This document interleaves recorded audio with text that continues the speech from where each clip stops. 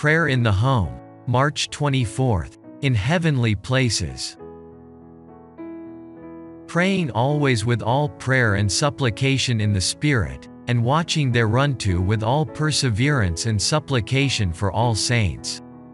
Ephesians chapter 6 verse 18. If ever there was a time when every house should be a house of prayer, it is now. Infidelity and skepticism are prevailing. Iniquity abounds, and in consequence the love of many waxes cold. And yet in this time of fearful peril some who profess to be Christians have no family altar. They do not honor God in the home nor teach their children to love and fear Him. The idea that prayer is not essential is one of Satan's most successful devices to ruin souls.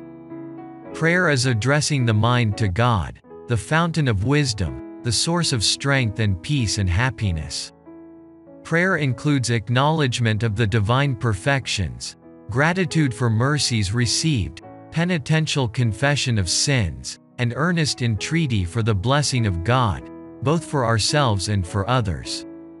Jesus prayed to the Father with strong crying and tears. Paul exhorts believers to pray without ceasing.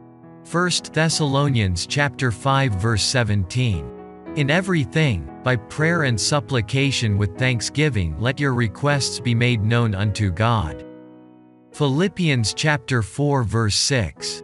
God has a right to command our devotions. His authority is sacred and unquestionable. We are under obligation to pray because He requires it, and in obeying His requirements we shall receive a gracious and precious reward. Parents should make a hedge about their children by prayer.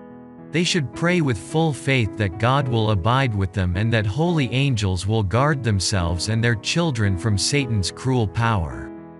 Fathers and mothers, at least morning and evening lift up your hearts to God in humble supplication for yourselves and your children.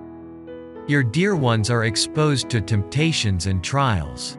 There are frets and irritations that daily beset the path of old and young, and those who would live patient, loving, cheerful lives amid daily annoyances must pray.